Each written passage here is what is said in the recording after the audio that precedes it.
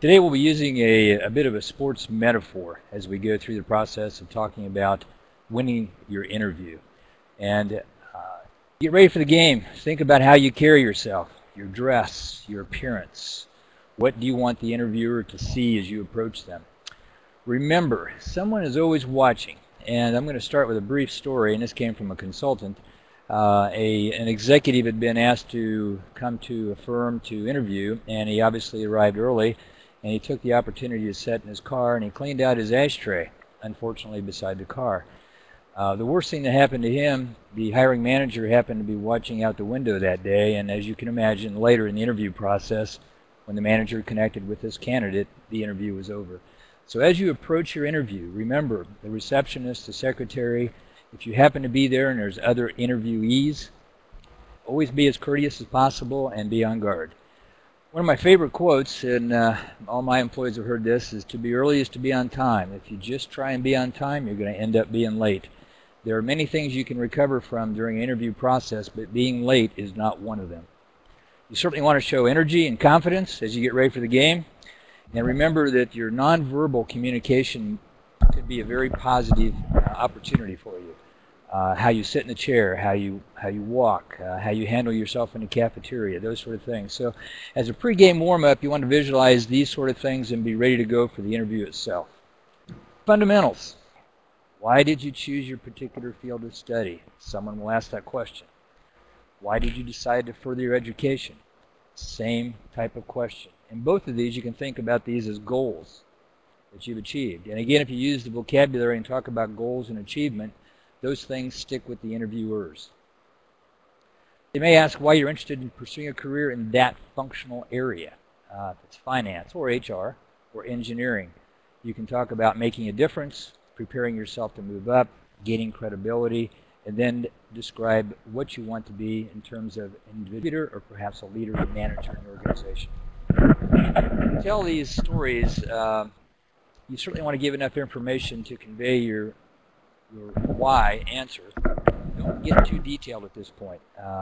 Leave out minute personal details. If it's not relevant, don't add it at this point.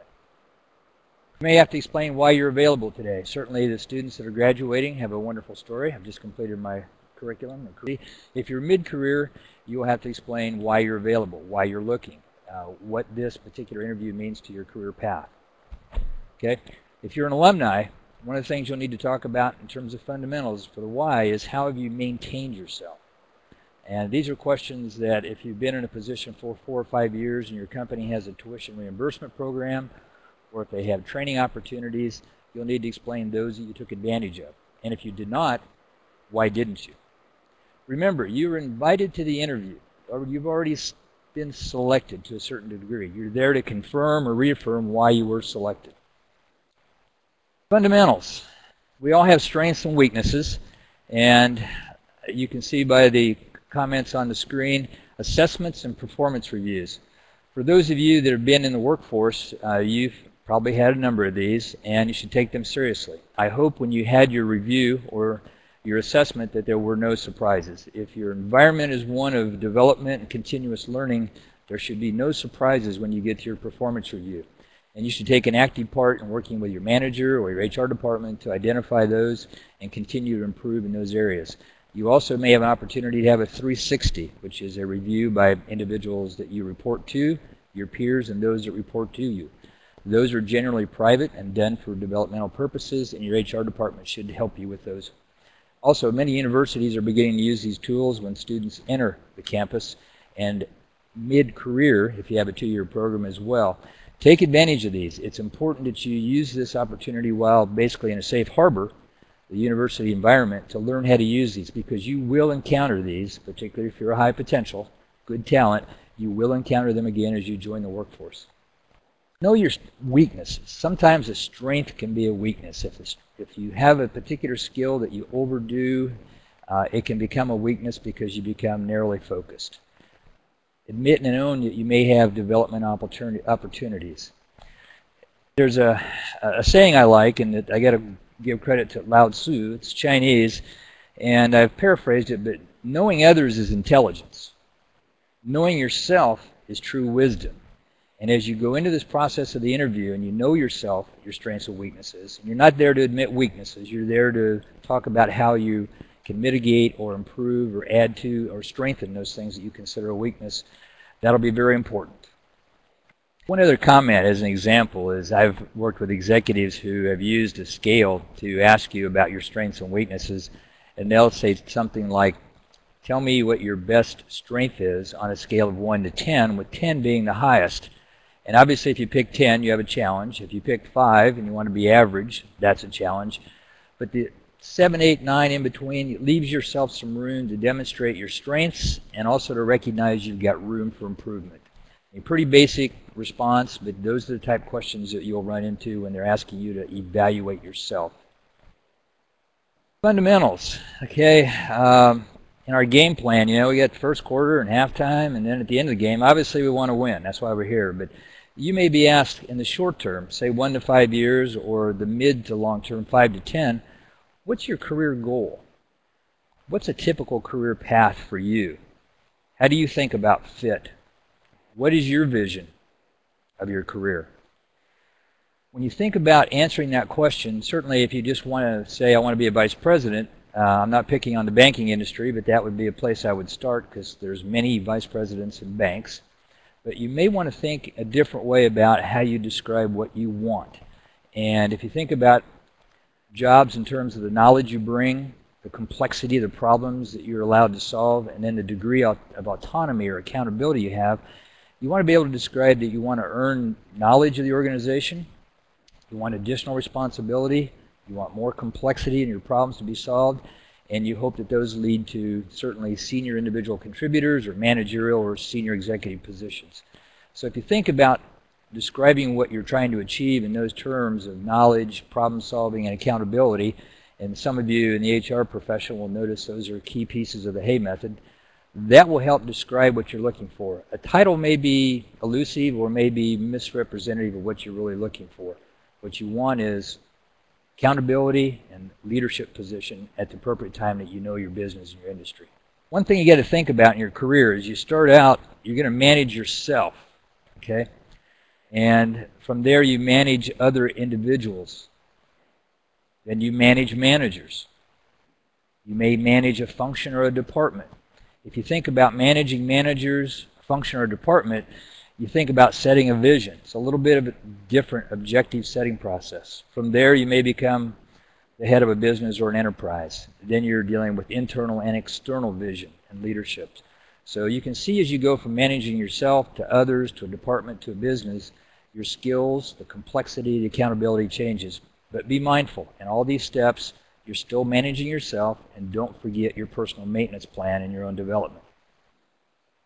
Okay, the fundamentals. See, if you want to know our, I guess I shouldn't call it a competitor, but keeping the sports metaphor, we're interviewing a company today, and we want to know and be prepared to understand who they are and what's happening. So you want to do your research, pretty basic. You want to understand their product or service they offer. You may want to do some homework on what their competition is. Very importantly is you want to know what their core values are. What do they think their competencies are? And then fit and passion for you with that company. There's a couple of documents you may want to reference. These are SEC documents that can give you additional insight to the company on an annual basis, their quarterly fiscal progress, or any material changes. And these are called a 10K, which is an annual report, a 10Q, which is a quarterly report, comes out 3 times a year, and an 8K, which is a report that's required in, I believe, approximately 4 days following a material event such as a change in CEO or asset movements or plant closures, key events in a company. These are resources to know more about the organization you're interviewing. You also may want to look at any analyst reports that may be recorded and kept on the company's website. You want to know their product and service. What's their market share? What's their latest introduction into the marketplace? What's their R&D effort? If possible, how are they doing in reinvesting capital into their organization? These are all clues as to the vision of the company. And as you talk to them about the company, you want to make sure that to understand how you match up with the job in the company. Is this where you want to be? Is it a flat organization? Does it have a number of layers? Is it a division with a corporate, international offices that allow a lot of growth? Those things you'll need to know, and we'll come back and talk about that near the end of the discussion to make sure that you have what you need at the end of the day to make a decision. When you're talking about a company's competencies, I just want to share an example. I had worked with one company that they produced personal checks, and you would think that printing was their core competency or selling, but as it turned out, their real core competency was their IT function. And that's because in providing personal checks to the customers of banks, managing approximately 54 million customers and their needs for checks and other documents became an IT function imperative. The real skill set was managing the customer base and communicating with them. While printing the checks and doing it well was important, that wasn't really the core competency. It was really the knowledge and the information, and managing that information became. So as you talk to a company, find out what their competency is and make judgments as to the competitiveness of that position that the company tells you. Fit and passion, that's pretty straight up. You know, are the people excited about what they're doing? You can sense that from the interviewers. When you look at the fit and passion, are they doing things that are consistent with your values? I'm touching back on another topic here, core values and competencies, but your values come into play as well.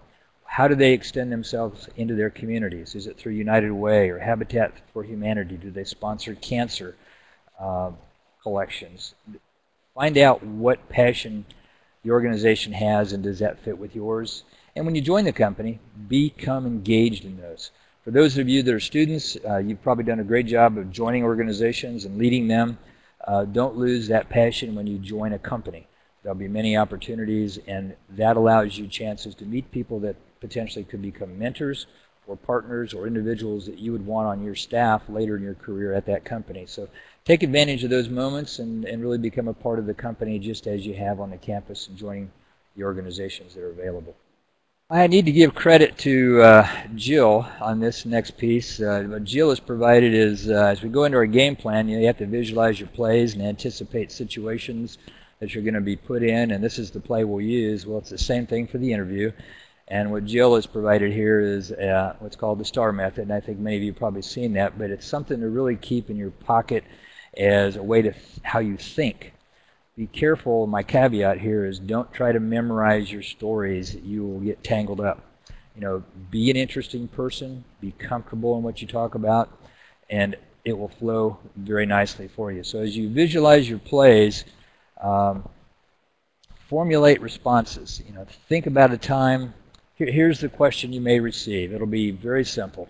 Tell me about a time when you had a success, or a failure, or a team event, or a particular exciting solution. And as you tell the story, you want to be reasonably concise, set the stage, show some passion. If you took the initiative, say it. Describe the task that you identified. I've heard some executives in many ways say something along the lines, if you see a problem, you own a problem. And what that means is you're not getting into someone else's job. It's just if you see something, if you're committed to your company, reach out to that other person to say, how can I help you? How can I become involved? I see a problem I'd like to help. Describe the task, describe the situation, determine the task, show the actions you took, how did you gather resources, whether it was people, other types of resources, what you did, and then the result. One important thing in this model is the result really doesn't end right there, because when you conclude a project, you got to think, did I put it to bed? Will it not reoccur again? Did I put something in place that will prevent reoccurrence? Did I leave some procedures in place? Did I really solve it? Or did I just fix a problem that was there today? So when you're describing the situation, anticipate that you will be probed at each of these levels, and you must be prepared to go another level down to describe what you did or how you encouraged others or how at the end you gave the credit to others. Very powerful statement. Okay, as you execute this game plan with the STAR, as I said, you want to give it life. You want to identify that need that really jumped out, or that problem you saw. Focus on action and results. Don't backtrack in your story. Don't become worriedy or try to demonstrate your breadth of knowledge of every person in the organization. Stay focused, because this is what they're going to say. They'll be looking at you and saying, gee, if this person were in my organization today and this were the approach that she or he took, would this really fit? Okay? So don't backtrack. Finish the story. Make sure that you're telling the story, that the interviewer is not having to pull it out of you. Keep it on a nice pace, and just be prepared for the probing questions. Have qualitative or quantitative results. Don't say it got better. That's not going to get it. If you also do not want to overstate your case. I've seen situations where reviewing some student resumes and here at Cranert, where they put down a large number on their resume because they were looking for impact. So this person said that he was working on a $20 million project.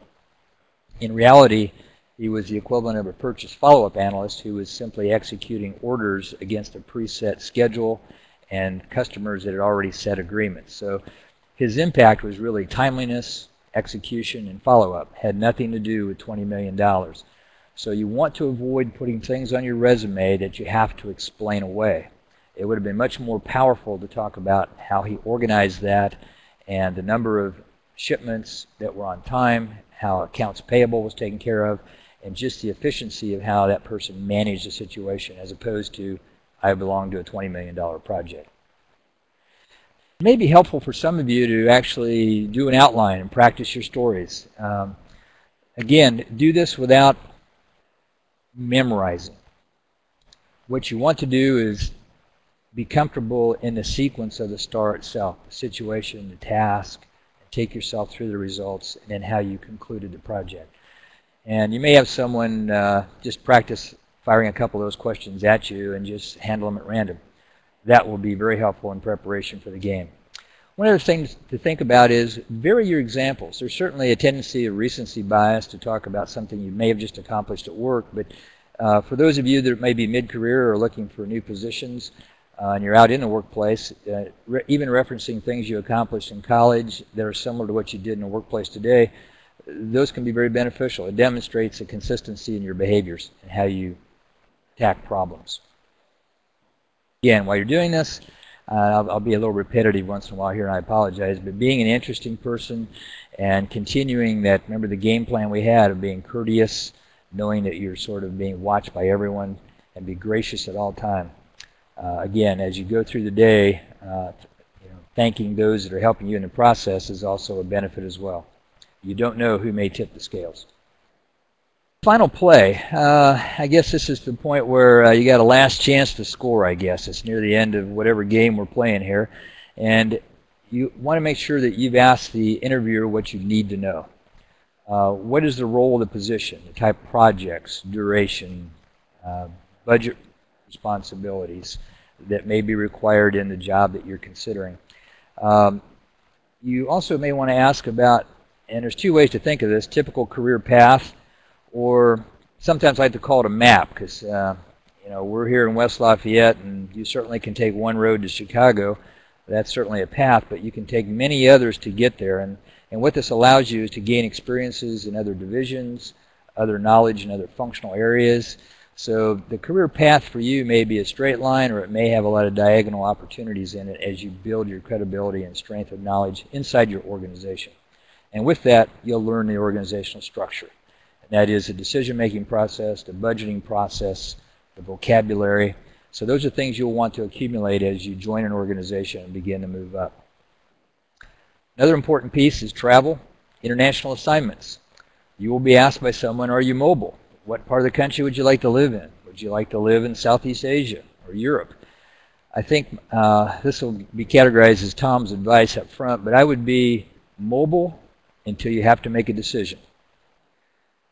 Keep your options open. You don't know whether you're mobile 3 years, 5 years, 10 years from now, what your current situation is personally, and whether you can take those opportunities. But many corporations today see an international assignment as perhaps a prerequisite to moving to senior management.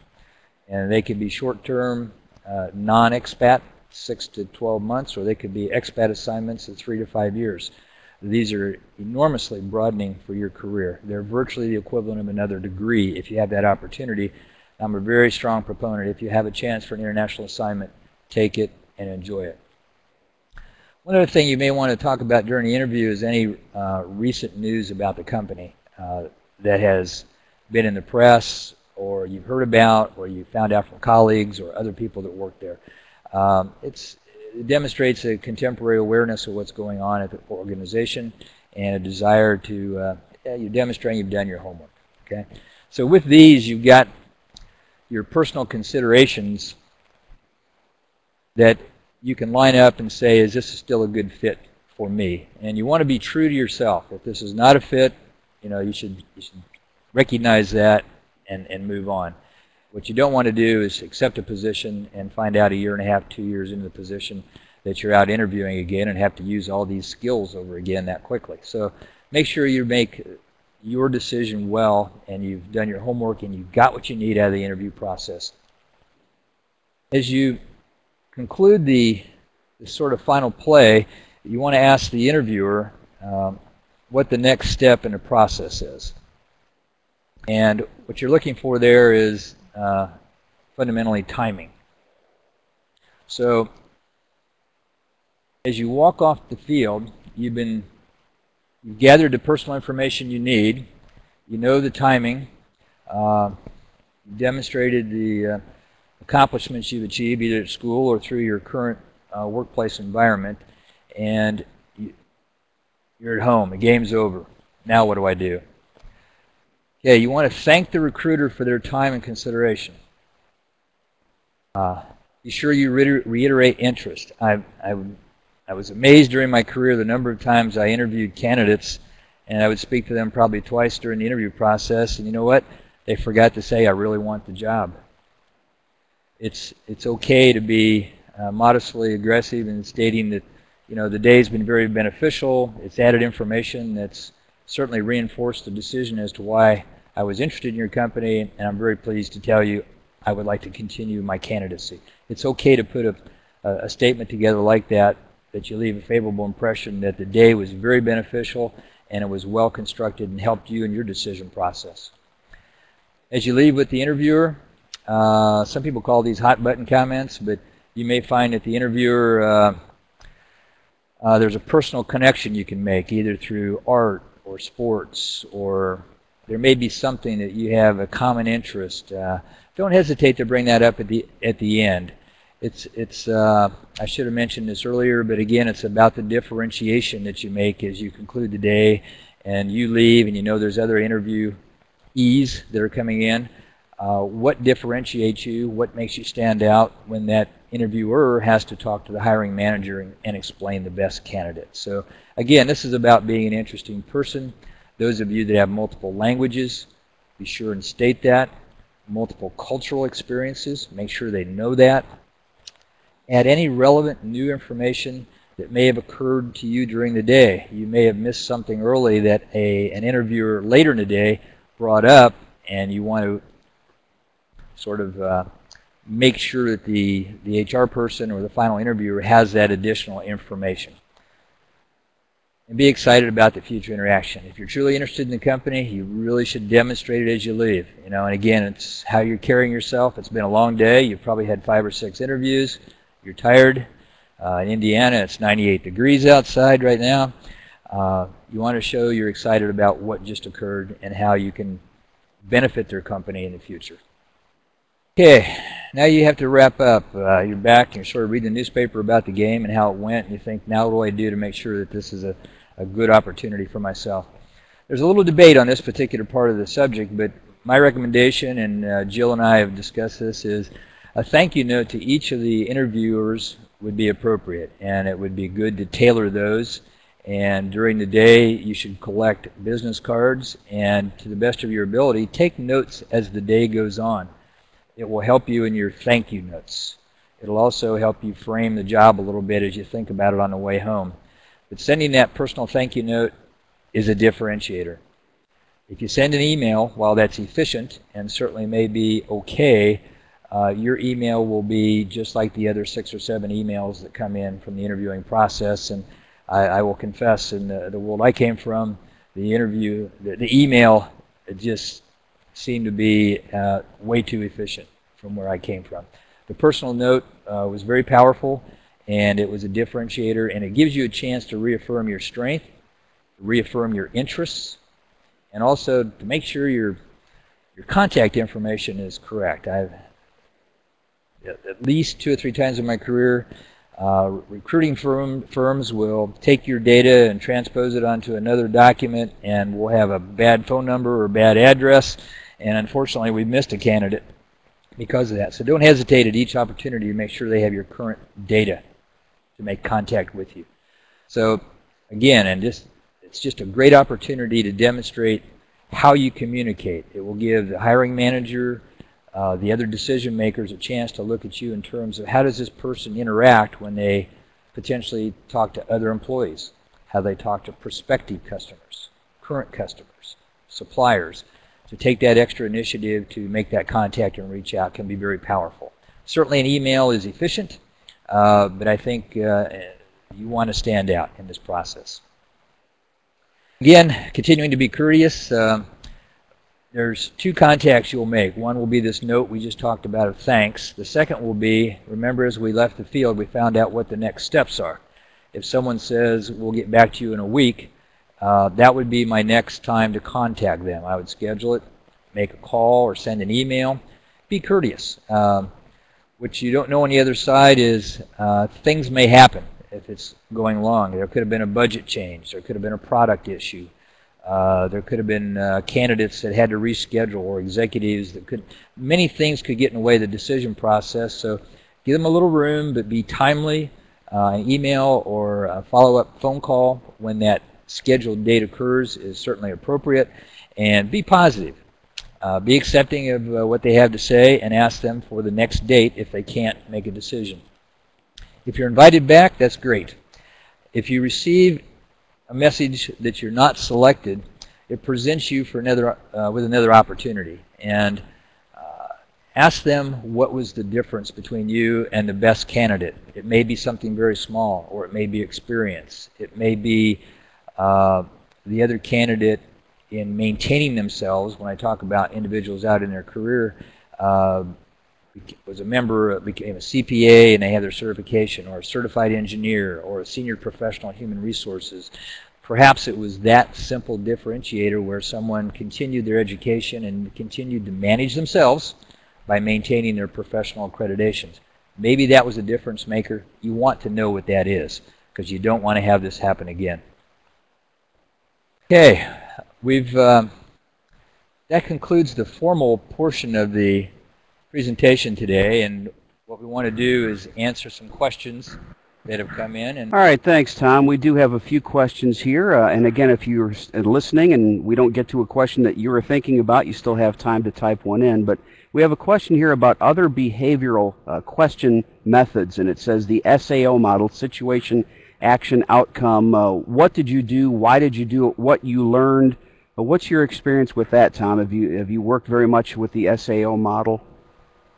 Well, really the difference between that and using the STAR to prepare for it, they're very similar. The situation, the action, and outcome, again, they're very close and parallel. Early in my career, yes, I followed these standard models. Toward the end of my career, I used my own. But that's a very good way to think about how you approach your interview. And again, be sure not to simply memorize. You want to characterize your story in an interesting way so that you are an interesting person. And I've got to say, I've interviewed students on campus, and it's typically 12 or 14. And listen carefully, you're all wearing black, you've all got a one-page, and you've all gone to the same training session on how to do an interview. Guess what? You all sound exactly the same. So as you describe your situations, you want to be interesting how you accomplished it. The models are good for practice, but don't use them to stifle what you want to talk about in terms of creativity. You talked during the one of the last comments you made was about getting feedback, and sometimes it will come down that you didn't have the experience of another candidate. So we have a question here. If you know going into the interview that experience is going to be a big factor, how do you separate yourself from the candidates who do have that experience going in? How do you overcome what could be a potential obstacle?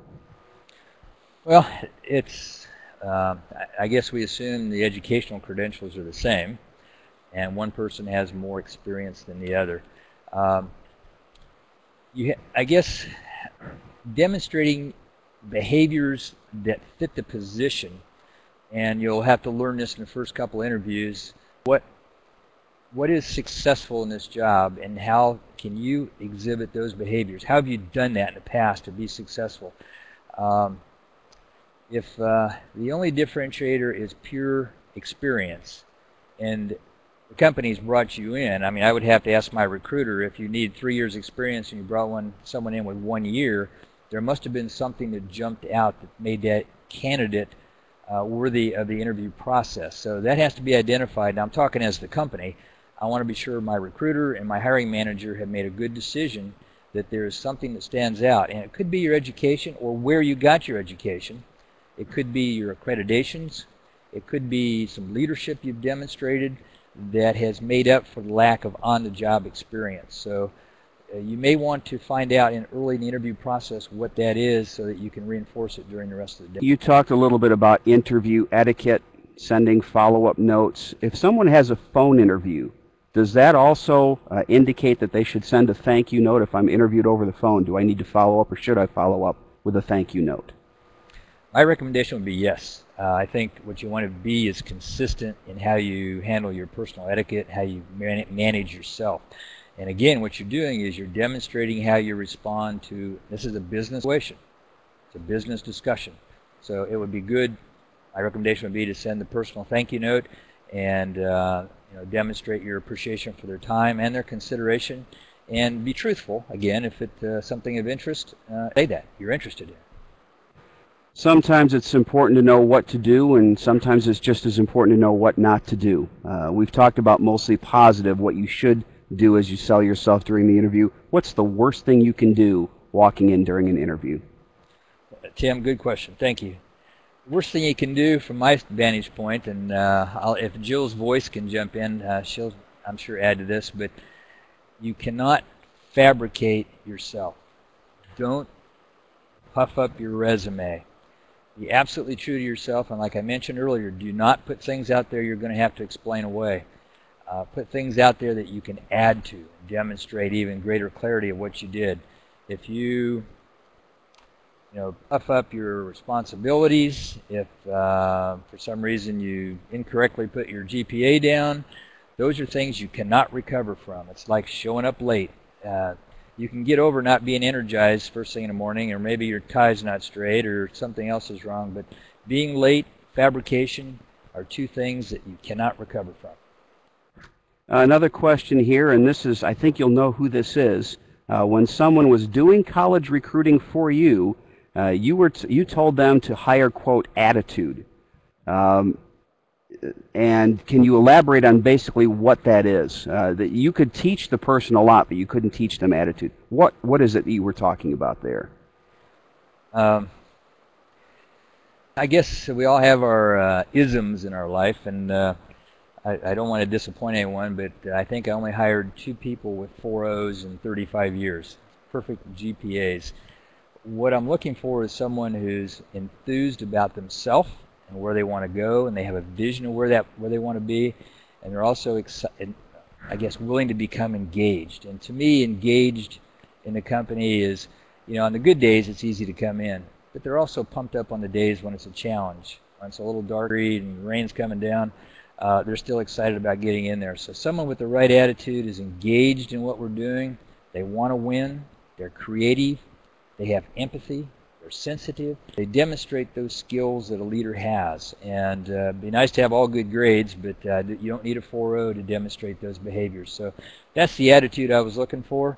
And then as a manager, for those of you that may be on the call, you've got to give those folks a vision and let them manage themselves. You've got to give people room to grow and let that attitude take advantage of what they can do for you. Should you contact the hiring manager? What's the protocol on that when you're going through the interview process? Yeah, that's the hiring manager may be one of 4 or 5 people you meet during the day, and what you should do is demonstrate that you can follow instructions. It's as simple as that. Uh, if the HR person who is conducting orienting the day for you says they'll contact you within 5 days, I would let that play out. To circumvent that, or to call the hiring manager the next day or that evening, unless you had a personal understanding with that individual, what you're demonstrating is you can't follow instructions. And again, what you don't want to do is allow anything in the decision process that could become a negative for you. So simply following the instructions is important, and there'll come a moment when you can contact that individual, but I would follow the individual who coordinated your interview process and let them set the cues for the process. Tom, in most cases in life, you try to interview and move up in companies and move up in compensation. But when you get a situation where you're going in to interview for a position, and you know that that position is going to pay you less than the current position that you're at, and you know that you're going to get a question about that, how do you handle it? Well, this is a good question not only for someone who's working, but also for students that are graduating. And when you look at the offer, the questions that you on the screen, looking at your 1 to 5 year plan, your 5 to 10, and to become concerned over $1,000 or $3,000 in the offer, or a step back, you lose 5% in bonus or something like that, and you lose sight of the bigger picture of where you're going and what the company can do, is really a fool's gold decision. I've talked to many students that once an offer is within a reasonable 5% difference of one another, you've pretty much got the same offer. You have to assess the company and what that upside opportunity is. And if you're confident in yourself, if you've prepared well, and you know it's a good match, that missing $1,000 or $3,000 up front is not going to make a difference. You have to take in other considerations. The company has other recent hires, they have compression issues. What you want is a chance to demonstrate you can differentiate and focus on that money. Those small differentials will get lost quickly as you move up. Since we're on the topic of money, when is it appropriate to talk about money in the interviewing process?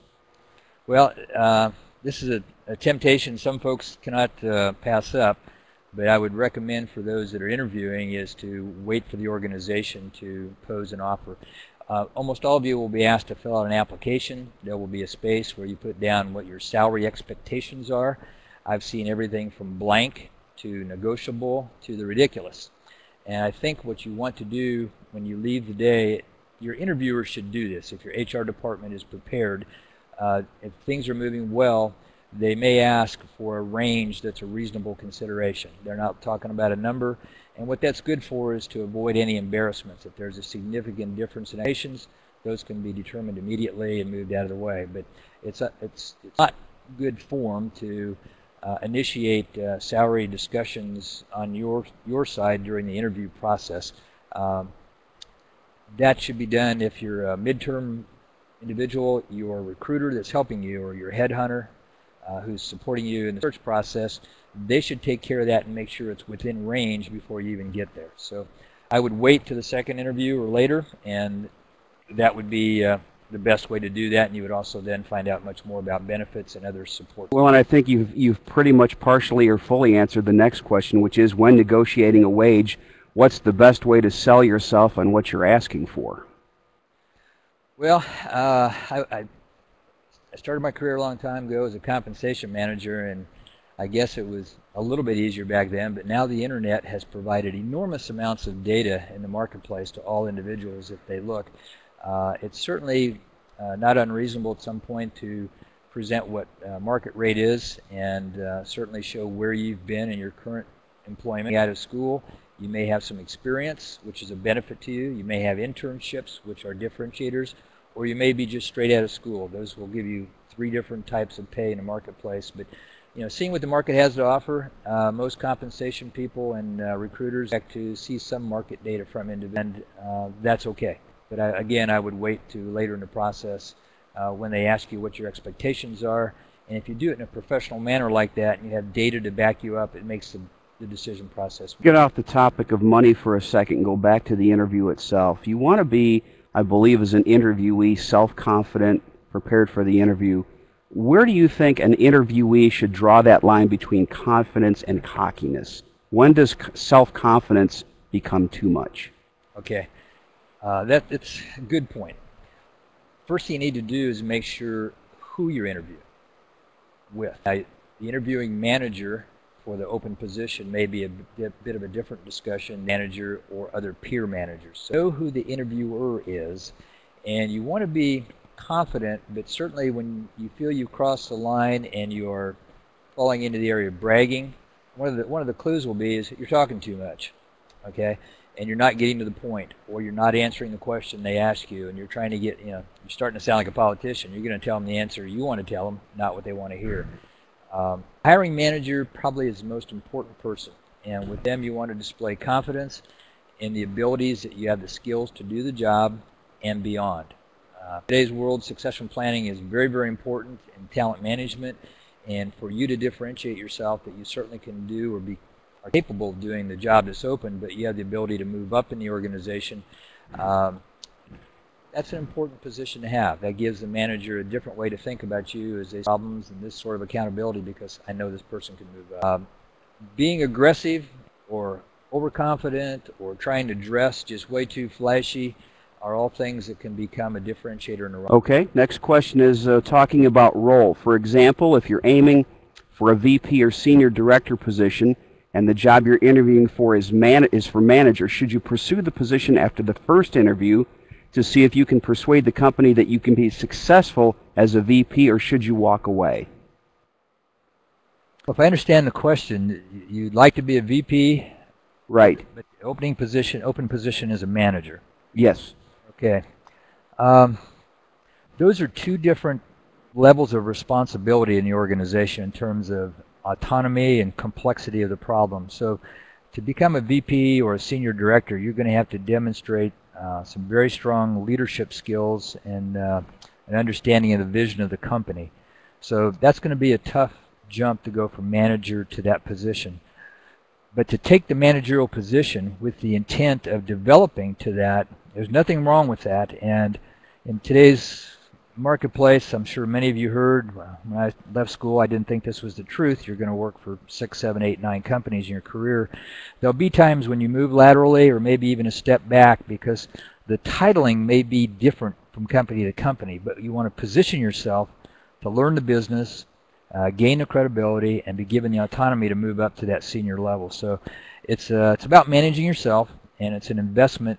If you're comfortable and confident and take that managerial position with the intent clearly of becoming a senior director or VP, that's okay. Now, this next question goes back a little bit to the question about confidence and cockiness, but how do you go about interviewing or working for a manager or a boss that has less education than you? Maybe has attained, whether it's less education, less experience. Is there something that you should do differently in the interview process? Well, this is a little bit about managing up. I mean, we all think about managing subordinates, and in your career you're going to have to manage your relationship with peers and manage up. And I did have, it was a Purdue student who actually was with us for about 4 or 5 months and came to me and he told me his manager couldn't boot his PC. What do I do? How do I talk to him? And that's the beginning piece of leadership. If you have a manager who is less educated than you, you got to remember they have experience. They may have already endured or solved complexity in the workplace, and they've been recognized as being worthy of the accountability. So you will find in your career that you may be working with someone who has no degree at all. Learn from it. It's very powerful, and it's about becoming a leader because it's a different form of listening. It's likely you can learn a lot from that individual. In fact, we have at our company a leadership development program, which is very similar to a lot of companies in our factories. Our factories were unionized, about 500 employees, very sort of old line, and the new students coming out of the MBA programs or engineering programs were given mentors by the company. That's the assigned mentor, not a real true mentor. But they were also given a senior hourly employee who knew the business as a sort of a secondary mentor.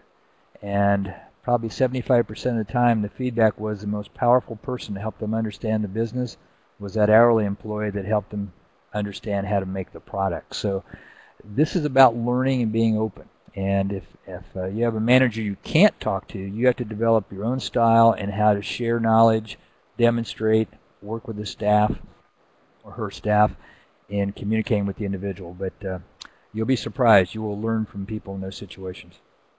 We want to thank everybody for all the questions, and before we wrap things up, I want to go back to both Jill and to Tom to see if they have any final comments. Jill, we'll start with you, and again, for those of you tuning in a little bit late, Jill is under the weather. She's been a trooper to come in. Again, we thank her for her time today. Tom has done really a great job filling in on both his parts and Jill's parts, and the final thought is from Jill, and I won't make her scratch the voice anymore. You won't always know what questions will be asked in the interviewing process, but if you have well-developed stories, you'll be able to tweak and tailor your responses based on the questions. So as Tom mentioned, write out and practice your stories. And Tom, I think that's really good advice for everybody. You can never be too prepared for something, and the interview is something you just can't walk in cold and expect to nail. Yeah, my last comment, Tim, is I've mentioned it a couple times, but remember, knowing yourself is true wisdom. Be an interesting person, gracious and engaging at all times, and that'll be a powerful message to that organization, how you carry yourself and how you'll be successful within that team. Well, Tom and Jill, thanks to both of you. We hope everybody has enjoyed this webinar. If you have any comments on today's webinar or suggestions for future webinars, please send those to us at Krannert News. That's K-R-A-N-N-E-R-T News, all one word, at purdue.edu. In the meantime, you can watch the Krannert website at www.krannert.purdue.edu, and we'll post our further webinars there. For the Krannert School and for Jill Mullens and Tom McDuffie, this is Tim Newton. Thanks for joining us for this edition of Krannert On.